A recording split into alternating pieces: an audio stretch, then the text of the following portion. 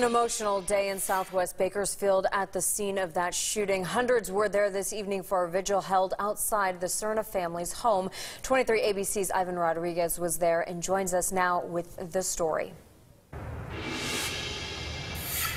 Just 48 hours after the death of Francisco Serna, family members and friends gathered for a night of reflection and prayer in his honor. That you watch over the children, watch over the family. Prayers and comfort for the Serna family from hundreds in Southwest Bakersfield. And the only way we do that is we do it together, by standing in unity. A family who just days ago were planning for the holidays, now grieving the loss of Francisco Serna, killed by Bakersfield police officers. During the vigil, Mrs. Serna saying her husband was the grandfather of her grandchildren and great-grandfather of her great-grandchildren, and she thanks everyone for their support.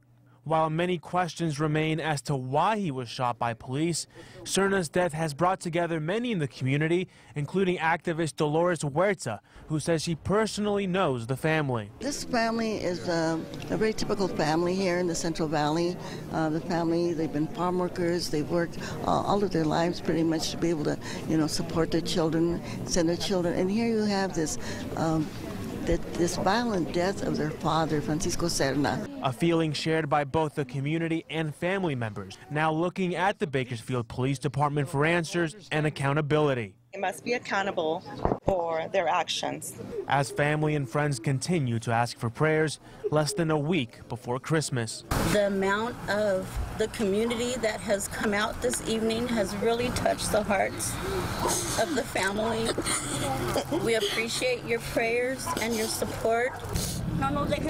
Prayers went on throughout the night, and many still finding it hard to believe Francisco Serna has passed. The shooting has rocked this family and left many neighbors concerned, now having to live with what has happened here. Ivan Rodriguez, 23 ABC.